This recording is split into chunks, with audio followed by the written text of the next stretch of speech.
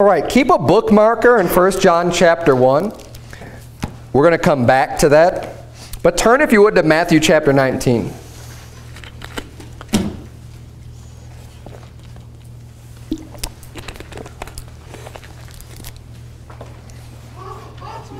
Matthew 19, yeah.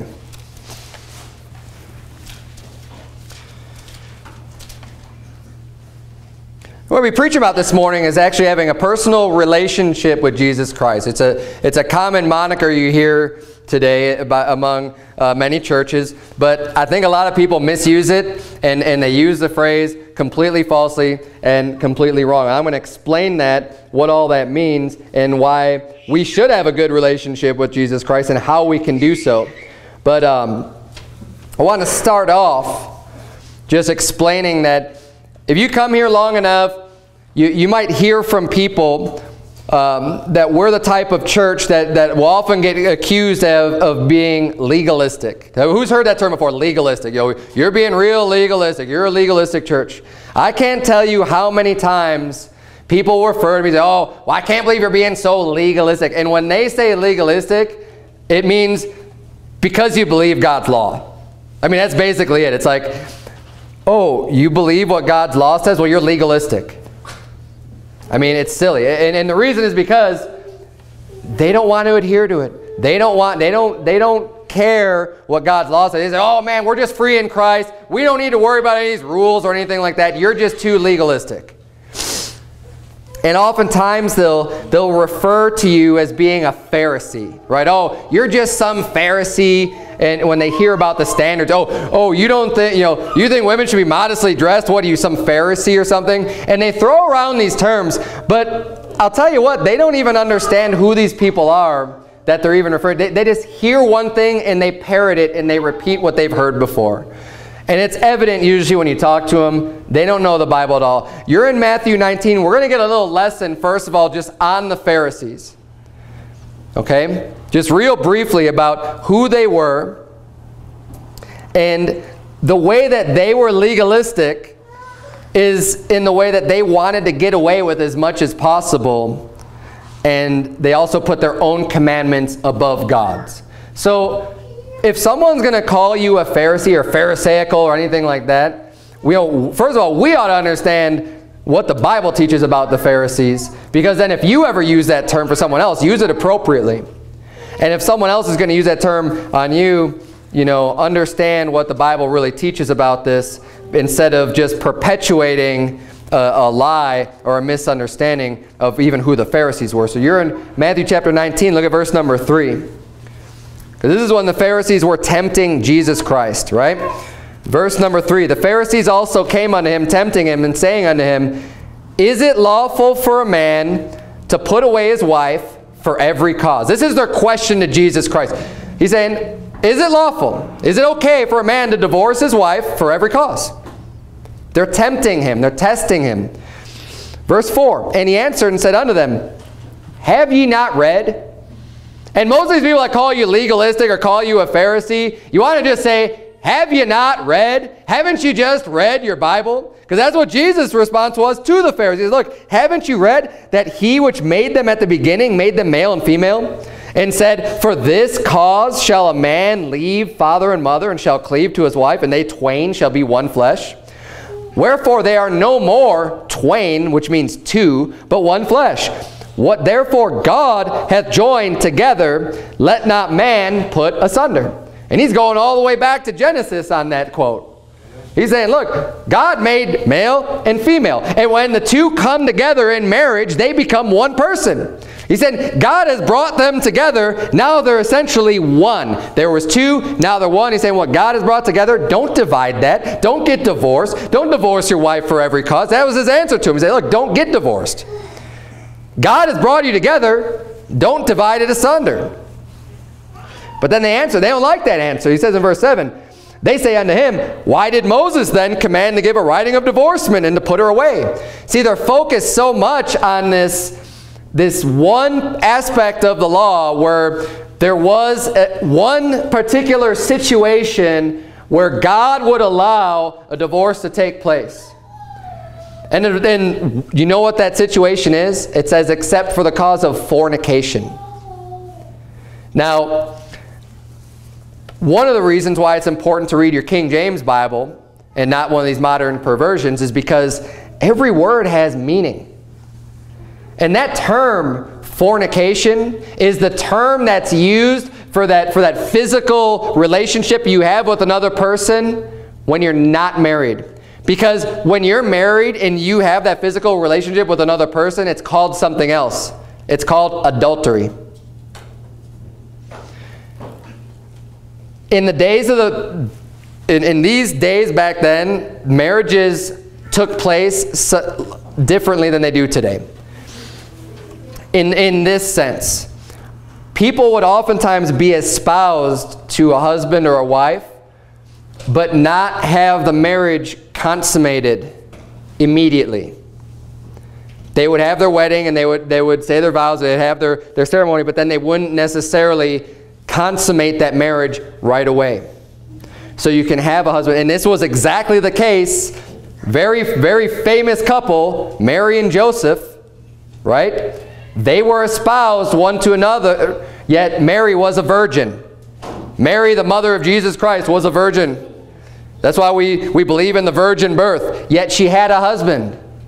How is that possible? Well, because they got married, but they hadn't consummated the marriage yet. They hadn't completely fulfilled the marriage. And this is something that happens where the Bible says, look, you expect your spouse to be virgin, to have kept themselves pure.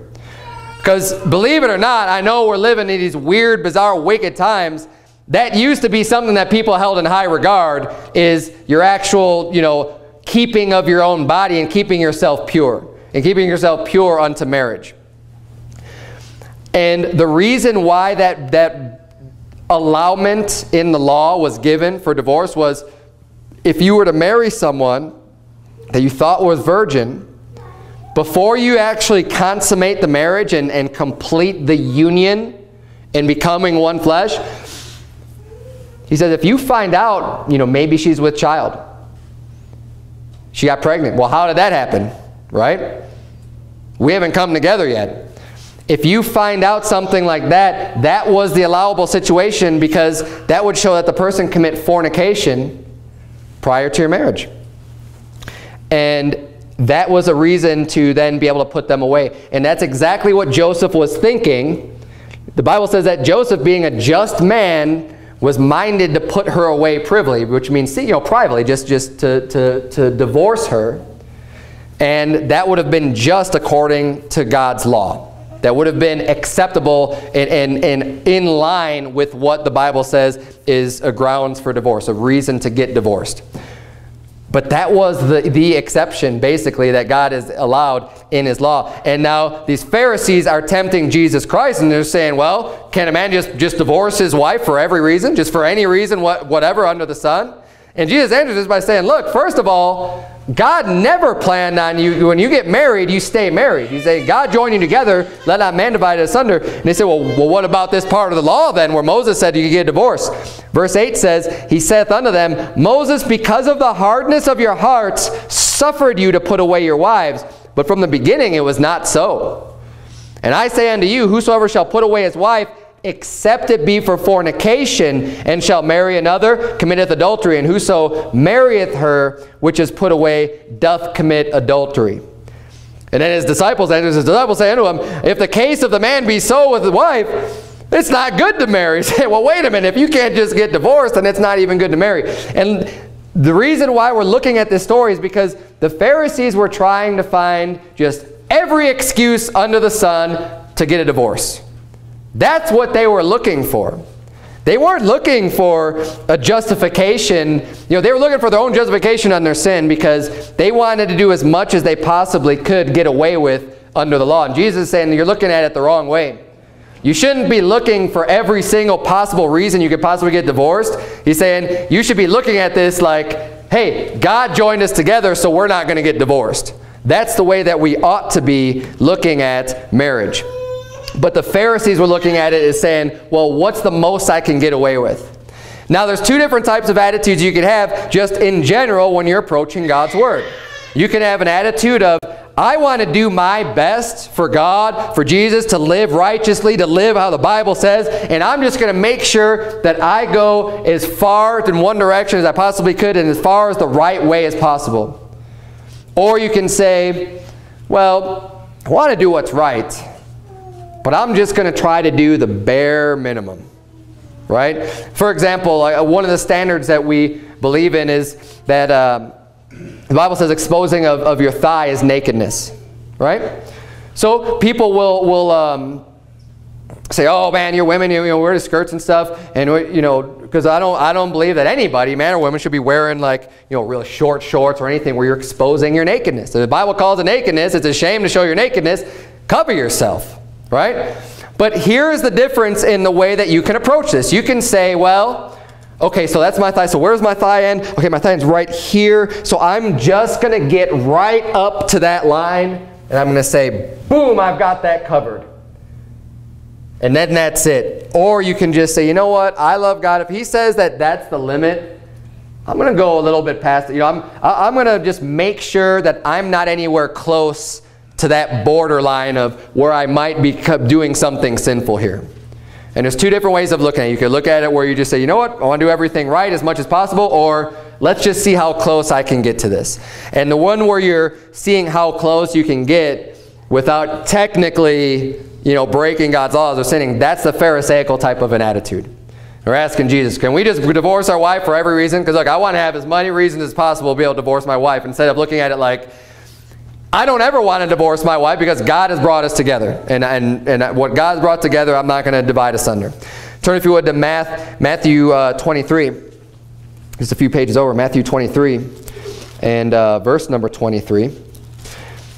Matthew 23, Jesus is railing on the Pharisees, the scribes, the lawyers, and He's calling them all a bunch of hypocrites. I love this chapter. It's a great chapter. It's a powerful chapter. But in verse number 23, he brings up a point here about the Pharisees. Matthew 23:23 says, woe unto you, scribes and Pharisees, hypocrites, for ye pay tithe of mint and anise and cumin, and have omitted the weightier matters of the law, judgment, mercy, and faith.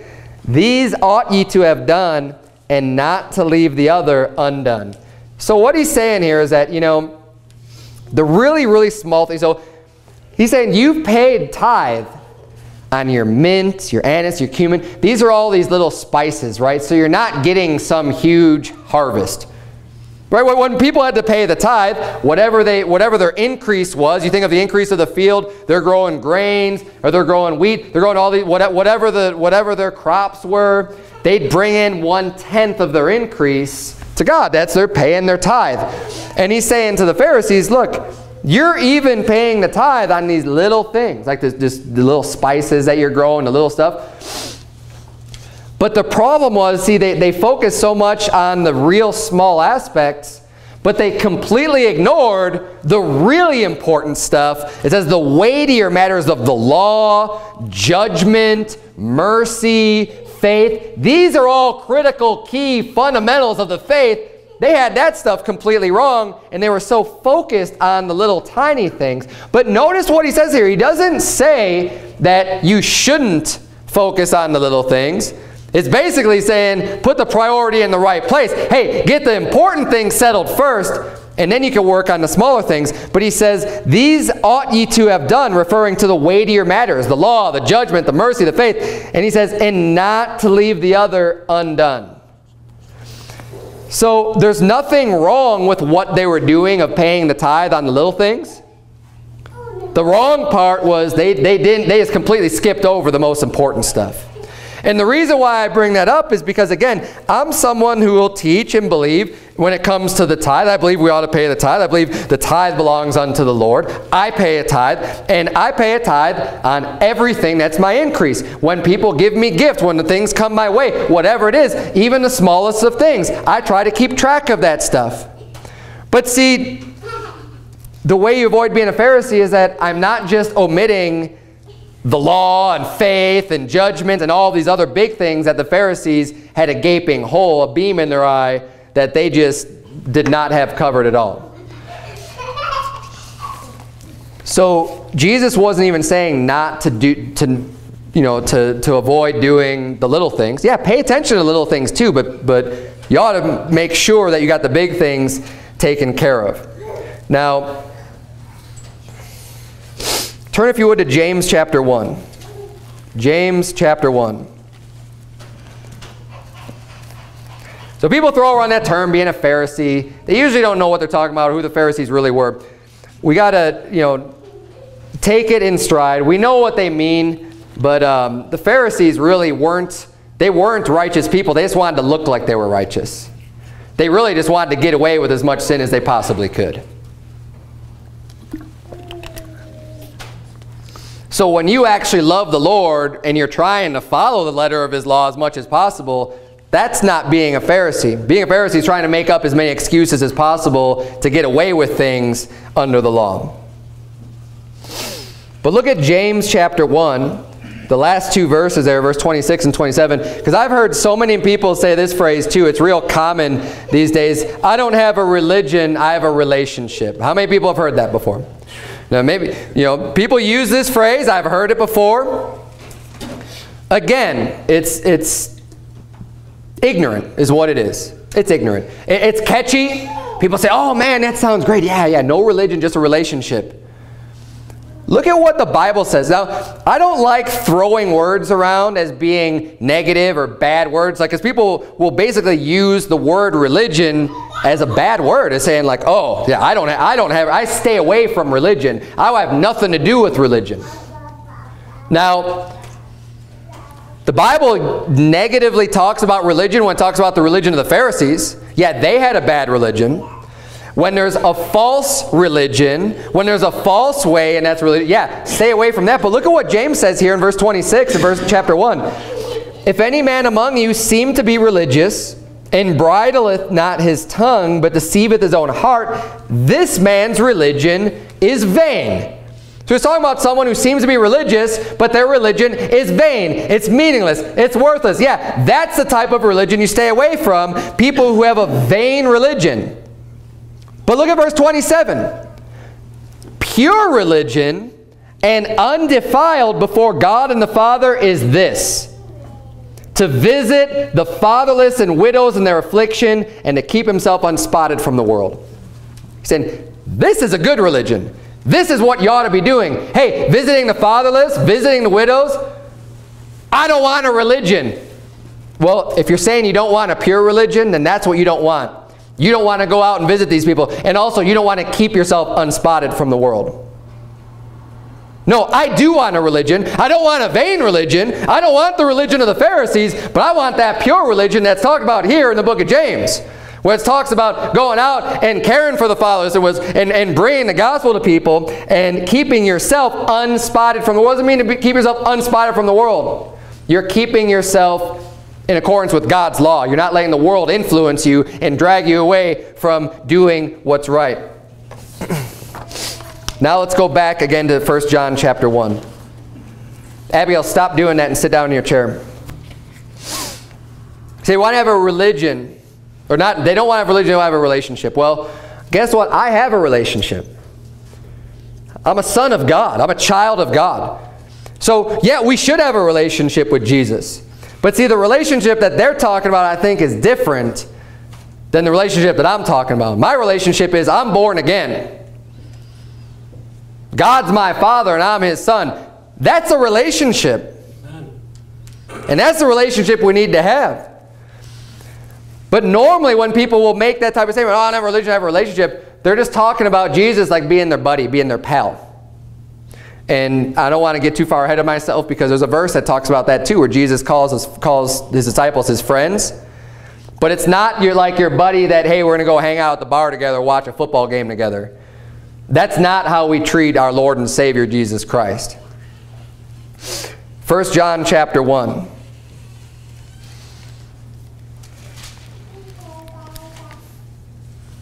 Because what I think they're referring to with a relationship with God is having fellowship with Him.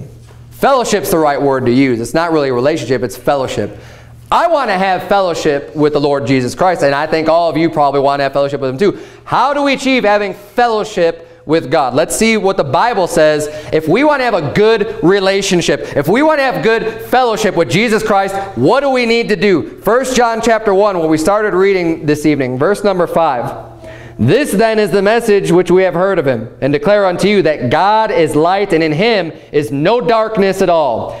If we say that we have fellowship with him and walk in darkness, we lie and do not the truth. But if we walk in the light as he is in the light, we have fellowship one with another, and the blood of Jesus Christ his Son cleanseth us from all sin. So he's saying, look, if you want to say that you have this great relationship with God, if you have this fellowship with God, and yet you're out walking in darkness, you're living a life of sin, he's saying you lie. You're a liar. You don't have fellowship with Christ when you're out living in sin, when you're out walking in darkness. It says you lie, and not you don't know the truth, you do not the truth. You're not doing the right thing. You're not having good fellowship with Christ when you're living a life of sin. It's just not there. There is no fellowship. Our walk with God is extremely important in our Christian life. Now again, we know that salvation is by grace through faith. That's why I said, I already have a relationship with God where I'm a child and he's my father. That's the first step. You need to get that established right away. Believe on the Lord Jesus Christ and thou shalt be saved. But as many as received him, to them gave he power to become the sons of God, even to them that believe on his name. That's where the relationship starts. The fellowship comes after that though. The relationship started with my children the moment they were born. They became my child. They're always going to be my child. But if they want to have good fellowship with me, if they want to be on my good side, if they want to receive blessings from me, then they better be walking in light, in the light of the laws that I lay down for them. Go to 1 John chapter 2, should probably on the same page. See, our walk is not just some emotion of feeling close to God. And again, the same people that will repeat that phrase, oh, I don't have a religion, I have a relationship, will have a tendency to think that it's this big feeling inside of their heart of being close to God. Because what I have is so much better than you. Yeah, you just want to look at God's law and obey God's law and stuff, but I have this great relationship. And they say, I could feel this in my heart. Now, I'm not against having emotion. Okay, emotion's okay. You want to have emotion, that's fine. But just because you have some type of an emotion doesn't mean you actually are close to God. Just because you feel kind of warm and fuzzy in your heart doesn't mean that you actually are walking in light. Because in order to have the fellowship of God, you have to be walking in light. Otherwise, you lie and do not the truth. Many people claim to get a close feeling to God just by listening to music. And look, music is spiritual. Spiritual songs and hymns. I love, there is a feeling that I even get when I sing praises unto the Lord. But listening to music in and of itself does not put you any closer to God than you were before you started listening. It just gives you a feeling. It's just a nice feeling that you can receive. It doesn't mean it actually brings you closer in a relationship with God. Just by hearing music, by letting it come in your ears and receiving that, doesn't just make you, it just gives you a feeling. The perfect example is King Saul. Perfect example to this point. King Saul started off great, but then went down pretty quickly when he was disobeying God's commandments. He was being vexed by an evil spirit from the Lord. And he was trying to figure out what he can do. So some of his counselors said, well, hey, why don't you get someone to play you some music? And he did. He actually hired David to be a musician for him. And he would play the music. And when the music played, the evil spirit would depart from him. So he wouldn't be vexed anymore. It'd kind of lift up his spirits. It would lift up his mood. He'd be feeling great. But then the spirit would come back again and haunt him and bother him and give him a hard time. Now, King Saul was not doing at that time what was right in God's sight. He wasn't walking in the light. He was doing things contrary to the will of God and was suffering as a result, but he just tried to put a Band-Aid on it by listening to this music, and it just made him feel more spiritual. It made him feel like he was doing the right thing. It was just a feeling, but it was not the solution to his problem, because his problem never ended up going away. It got to the point where even the music didn't help him, and he's throwing javelins at David and at his own son, trying to kill him against the wall.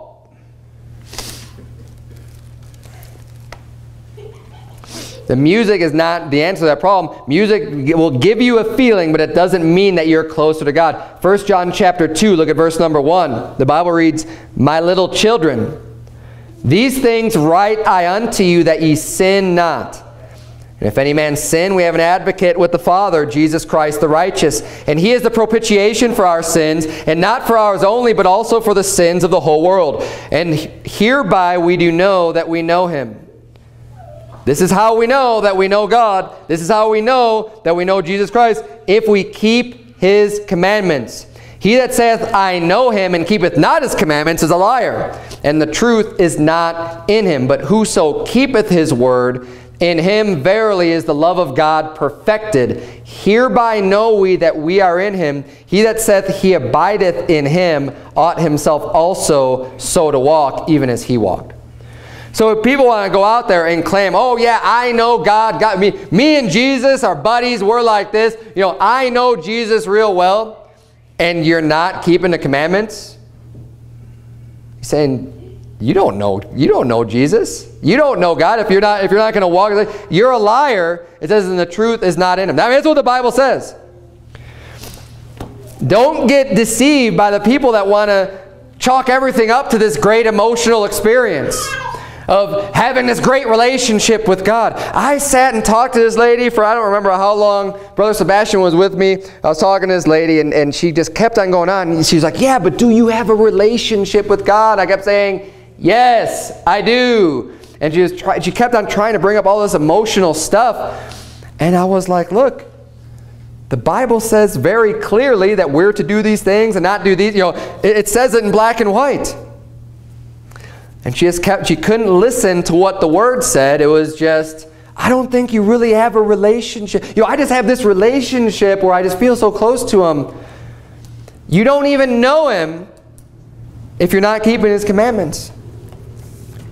Now look, that doesn't mean you're not known of him. When you get saved, God knows you. When you put your faith on Jesus Christ, God knows you.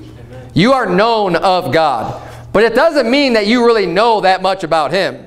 You know enough to get saved. You know enough to put your faith on Jesus Christ for him to pay for all of your sins and be saved and to become that infant, to become that newborn baby in Christ. But it doesn't mean that you really know the Father. If you claim you really, oh man, I really know about God. I know a lot about Jesus. And you're not keeping his commandments, you don't know anything about him, because what do you think he wants you to do? What do you think he gave us the commandments for in the first place? To follow him. It wasn't just for kicks. It's not just like, oh, let's just see. I'm going to give these guys some suggestions. Yeah, if you want to live a pretty decent life, here's a guideline for you. Here's some suggestions. No, they're commandments. He says, you need to do this. Thus saith the Lord.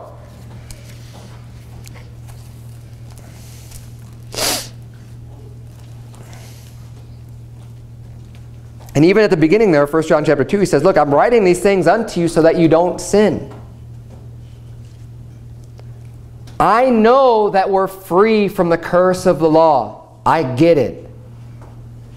But it doesn't mean that we just go off and continue in sin. You know, Romans chapter 6 says, what shall we say then? Shall we continue in sin that grace may abound? God forbid. Now we know that grace will abound. Hey, if you're saved and you sin, God's grace will cover that. No matter how much you sin, God's grace will cover that. But does that mean you just keep on sinning? No, of course not. Of course you don't. And if you do, you don't really know God. If you claim to know him, the Bible says here in 1 John chapter 2, you're a liar. You don't really know him. You're not keeping his commandments.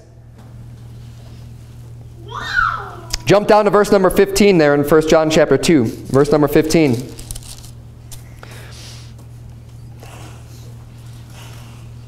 Even more people than would say that they have a good relationship with God would probably say that they love God. I mean, almost everybody I talk to would probably say, well, yeah, do you love God? Yeah, I love God. Of course I love God. Who doesn't love God? Well, we'll find out who doesn't love God. Look at verse number 15, 1 John chapter 2. The Bible says, love not the world, neither the things that are in the world. If any man love the world, the love of the Father is not in him.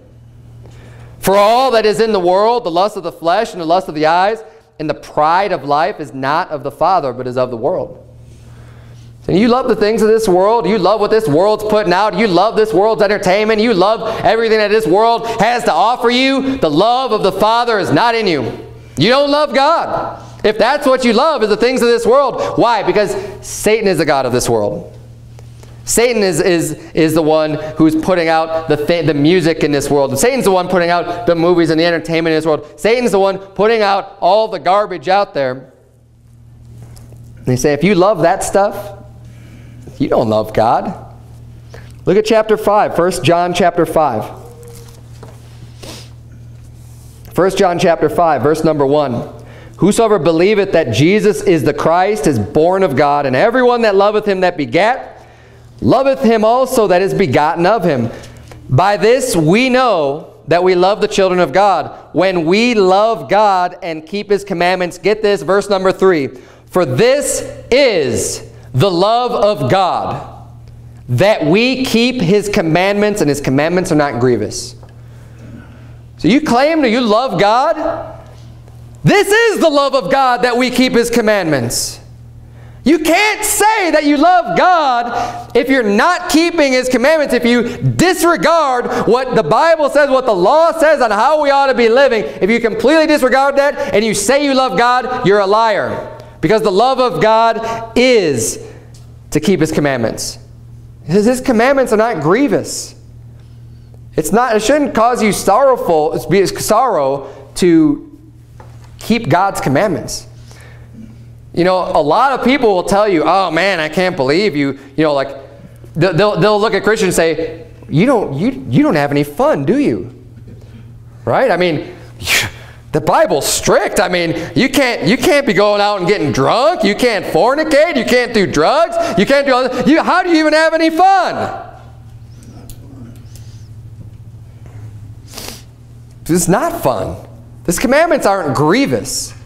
What's grievous, what causes sorrow, is all the sin of the world and getting caught up into that bondage and getting drunk and going out and fornicating and doing all those things. That's going to pierce you with many sorrows. Just like the love of money will. God's commandments are for our benefit. And the quicker we could get that through our heads, the better off we'll be. Just like my own children. You know, I don't just make up rules for them because I don't want them to have fun. For example, we just filled up our little inflatable pool with water, and it's got the thing filled up for the kids. And there's a rule. And the rule is that if there's not mom or dad present, they are not allowed to go out there and get into that pool. Now, the adults here can see the obvious. There's a very good reason to have that rule. It's because we love our children. We don't want anything bad to happen to them. Without an adult present, they could easily drown. Right? But from a kid's perspective, it might just be like, oh, what? You don't want us to have any fun? Oh, we can't just go out there and go swimming whenever we want? I mean, come on now. Why do we have these rules, Dad? I mean, we just want to have some fun. Why do you have to be mean about it? People look at God's law the same way. Oh, I just want to have a few drinks. Oh, come on, God. What's the big deal? What's the big deal? Why can't I just have a little fun? God's commandments are for our protection. They're for our benefit. They're not grievous. It's not something that God's trying to just, yeah, I want you to go through this life and never enjoy anything and not have any fun because I just hate you and I just feel like doing this to you. It's not God. That's not the God of the Bible. Jesus Christ himself said in John 14:15, if you love me, keep my commandments. A lot of people claim to love God and claim to love Jesus. But do you really? Turn, if you would, to John chapter 15. Because if you do, you'll keep the commandments. Now look, none of us is perfect, which is why none of us have a perfect love for God. If we did, we wouldn't be sinning anymore. But we do. We don't have the perfect love of God.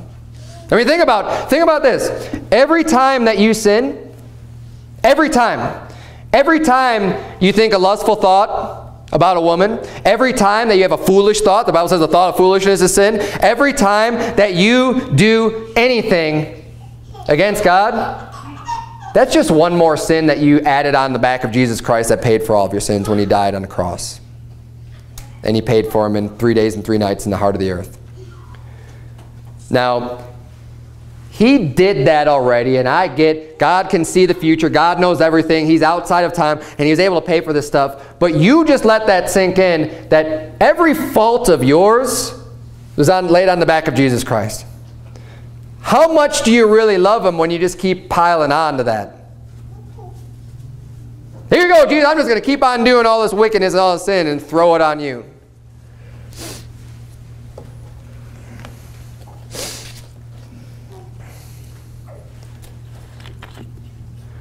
What people need to understand is the type of relationship that we need to have with Jesus, because a relationship is very important. Unfortunately, most people that use that catchphrase, you know, of a relationship, not a religion, will treat Jesus more like a worldly buddy than anything else. And I was getting to this before. I didn't want to get too far ahead of myself. Now, having Jesus as a buddy is a good relationship to have. To have Jesus as a friend is a good relationship. But let's look at how Jesus defines being his friend. Because like I said, it's not just going and hanging out at a football game or whatever. That's what you might like to think about Jesus as. But let's see how Jesus defines being his friend. Look at John 15, verse number 8. The Bible reads, "Herein is my Father glorified, that ye bear much fruit, so shall ye be my disciples. And the Father hath loved, as the Father hath loved me, so have I loved you. Continue ye in my love. If ye keep my commandments, ye shall abide in my love." Again, you're going to live, you're going to abide in love of Jesus when you keep his commandments. "Even as I have kept my Father's commandments and abide in his love. These things have I spoken unto you, that my joy might remain in you, and that your joy might be full." Keeping the commandments, abiding in God's love is going to bring you joy. They're not grievous laws or commandments. It's for your benefit. It's going to make you happy. It's for your joy. Verse 12, "This is my commandment, that ye love one another as I have loved you. Greater love hath no man than this, that a man lay down his life for his friends." Which is what Jesus did for us, right?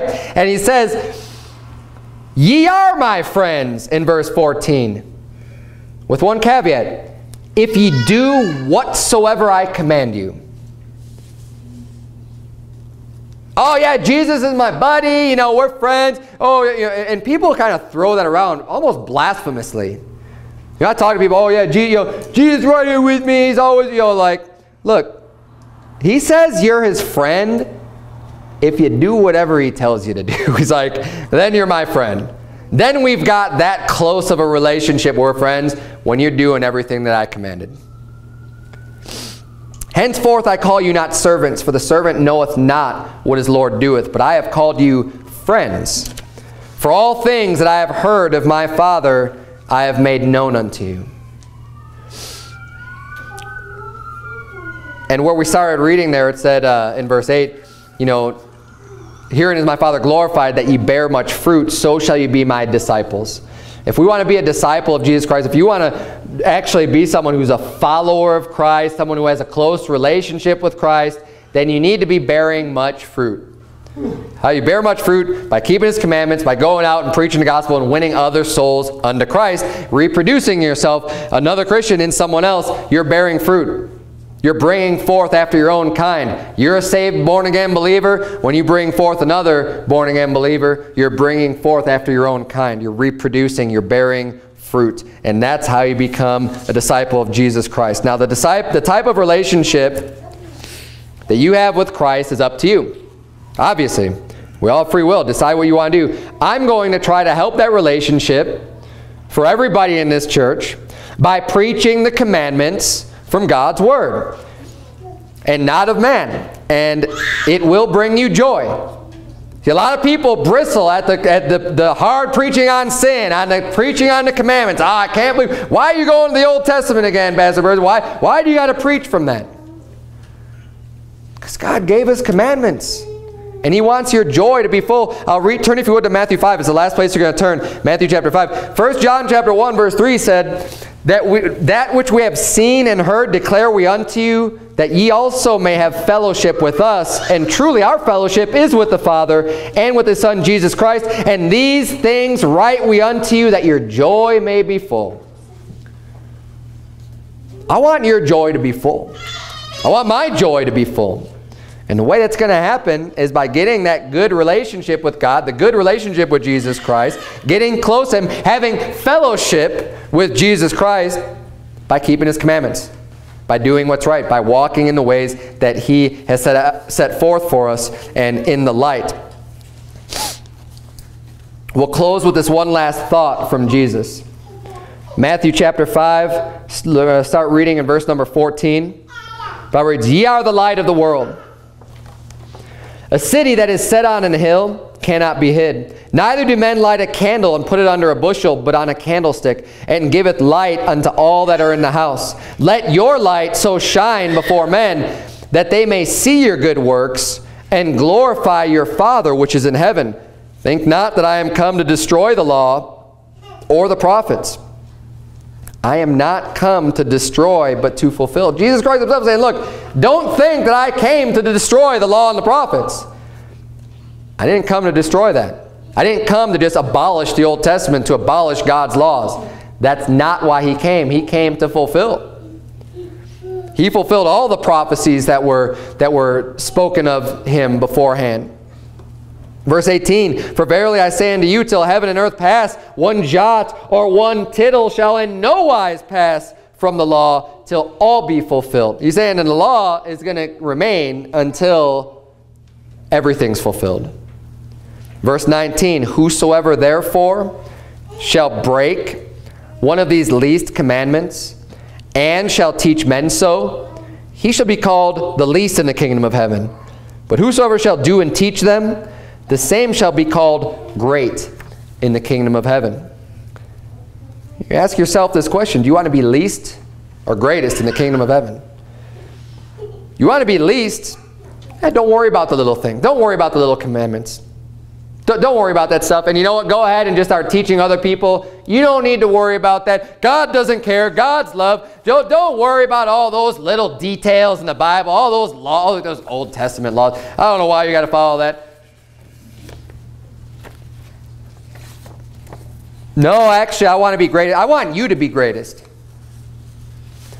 I want you to know the joy of God. I want you to be able to follow those commandments, and that when you get to heaven, you can say, yeah, thanks God for rewarding me, because I actually cared about every one of your words, because I actually believe you. And He said that all Scripture is given by inspiration, is profitable for doctrine, for reproof, for correction, for instruction in righteousness. I believe that.